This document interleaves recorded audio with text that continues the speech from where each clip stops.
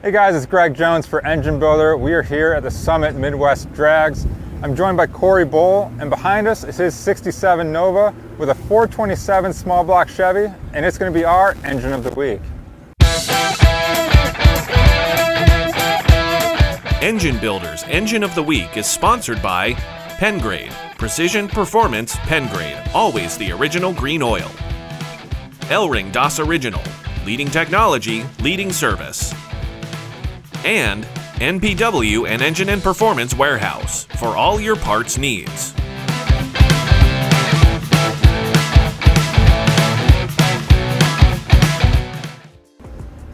Corey, thanks so much for taking a little bit of time this morning here on day 2 of the Midwest Drags. Walk us through your car and engine setup. Pretty sweet looking ride. Thanks. I know, a number of people walking by are stopping, checking it out. If you would, walk us through what you got in here. Ohio Crankshaft built me a 427 small block Chevy, long block. Straub Technologies out of Tennessee designed me a cam. It's hydraulic roller, got Morel lifters. Okay. BES Racing, Bischoff, they CNC ported the heads and then threw a Victor Ram tunnel ram on it to give it that cool factor, and it's backed up with a G-Force 4-speed and a Ram clutch. Okay. Very good. And then you got the dual carburetors up top. 2 650 Hollies done by ATM Innovation out of Bowling Green, Kentucky. Okay. And then obviously the clear valve covers are a nice little touch there. It's always cool to see the valve train at work. The clear valve covers are everybody's favorite. Yeah. You want to run through some of the other internals that you got inside the small block? Yeah, it's 4-inch stroke, 6-inch rods. It's just got a flat top piston, 11-to-1 right now. Okay. And who are you getting some of those parts from? Ohio Crankshaft. Like I said, they assembled the whole long block. They're their own company. Gotcha. So everything down to push rods is Ohio Crankshaft. And then we've got comp cams, Pro Magnum roller rockers, stud girdle, Doug's 2-inch primary headers, fender well headers. Yeah. And tell the folks what class you're running in this week. Right now I'm running in Gasser B, and I'm currently in first place. All right. Happy about that.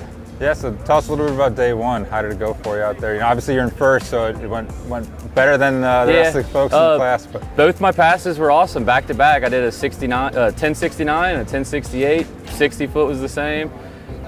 You know, with the humidity, I was happy with that. Yeah. How much horsepower are you guys getting out of this? It's about 675 at the motor right now. Okay. And then expectations going forward for the rest of the week.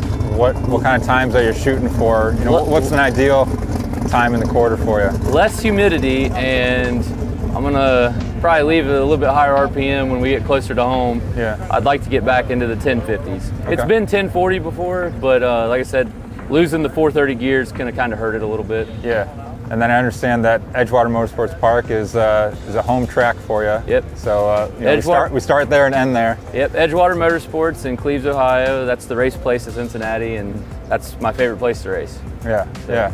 Definitely a cool track, and looking forward to being back there Friday.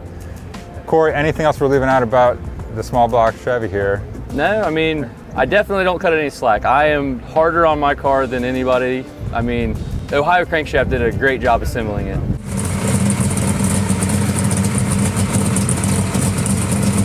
We went through it again, you know, just to give it a once over. Everything still looked like new, and I mean, I'm bad about even doing maintenance to it, and it just keeps on ticking. Yeah. So it's they built a hell of a motor. Yeah. Now let's talk a little bit about the Nova itself. You're out here with your dad, Carl. Yep. Two-man team this week, yep. And I understand you've owned the car for almost 12 years. I paid $3,000 for the car, and when I was like 19, I just happened to have $3,000, and I sold a vehicle the day before. Yeah. And it was on Craigslist back when that was a thing. Got the car home. It was a 6-cylinder Power Glide, red with black interior. It was in really good shape. Yeah. Well, fast forward, you know, kids, a wife. My wife Sarah. Hi. We had it on a rotisserie. I stripped it all down, got it painted, and then everything else pretty much happened at the house with me and my dad. Yeah. So that's I awesome. knew I wanted a gasser from day one. I didn't expect it to be, you know, a mid-10 second street car, but it's been a hell of a ride. Yeah. Well, Corey, we appreciate you giving us some time to talk no this problem. morning, and again, we wish you the best of luck the next couple of days. Finish out Midwest Drags. So Awesome, thank you. Thanks.